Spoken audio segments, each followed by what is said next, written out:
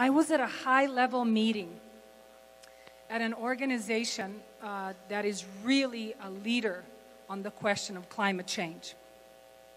And speaking to no less than a co-president of that exclusive organization, I was saying, we got an invitation to go to Kazakhstan and to really sit down with the government representatives and communities and talk about these issues.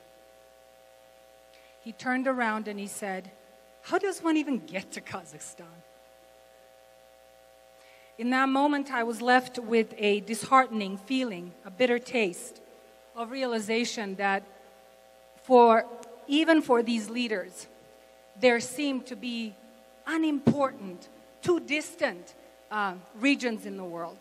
And at the same time, I realized that by a gesture like that, that very same leader cut himself off from resources, people power, and ways of knowing to go forward.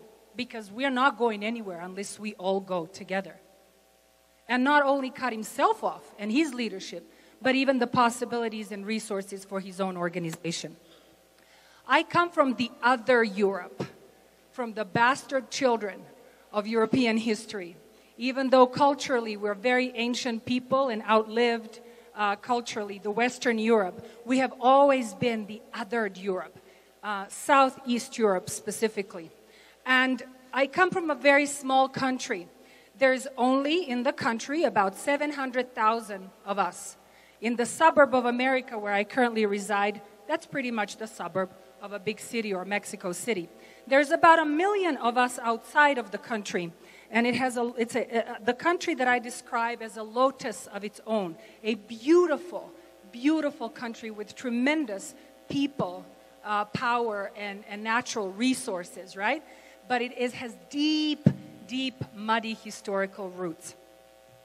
And where I'm going with this story about, some of these destinations that we do not know enough about is that in this world that we live in, there are no inconsequential destinations. There are no inconsequential destinations and inconsequential perspectives and experiences and knowledge. Because only in terms of epidemic or any kind of disaster, migrations or anything like that, that certainly reminds us that we all matter, especially at the times of trouble. So Montenegro is a really interesting country because we experienced a civil war. Again, very unusual. Imagine a civil war where you have 4 warring sides, everybody against everybody else.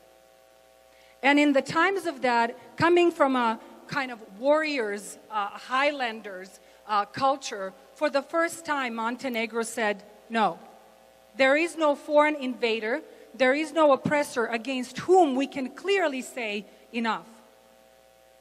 For the first time in our history, freedom-fighting history, we said no.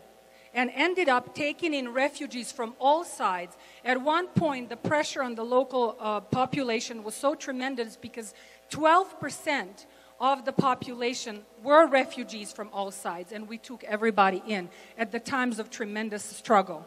1989 is when the Berlin Wall fell, and we ended up being sort of the sacrificial lamb to the reordering of the world, because we are a strategic point between the East and West, and we certainly are a prized piece of real estate, like I said, really good resources.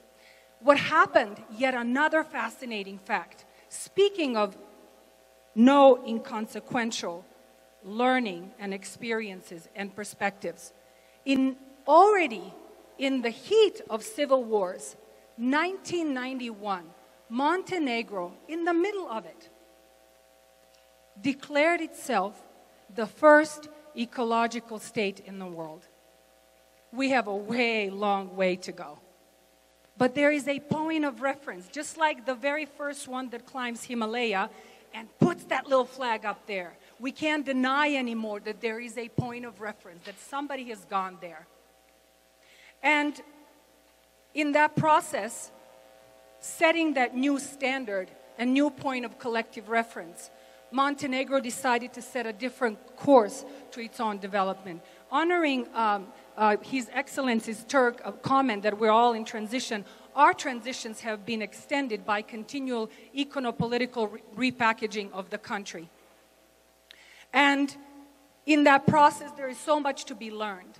So what I'm calling for today is a new process of social learning, new process of collaborative learning, and coming to places and forums like this where there is a representation of this kind, where there is a co-sharing of experiences, because we will have to devise new ways. Some of the people that have realized what it takes to really take our collective forward, such as Mohamed Yunus, was the one who got a Nobel Prize because he understood that we need to be learning from village ways, as we were mentioning before. So my invitation today, as there are many examples of countries like this that have done a remarkable, remarkable job, such as Bhutan, tiny places, remarkable social experiments and social accomplishments, such as Bhutan, such as Costa Rica, and many other places. My call to you is to be mindful and to be a different kind of leader, inclusive, highly aware of the richness and the diversity of knowledge, and unifying that knowledge for collective action for change. Thank you.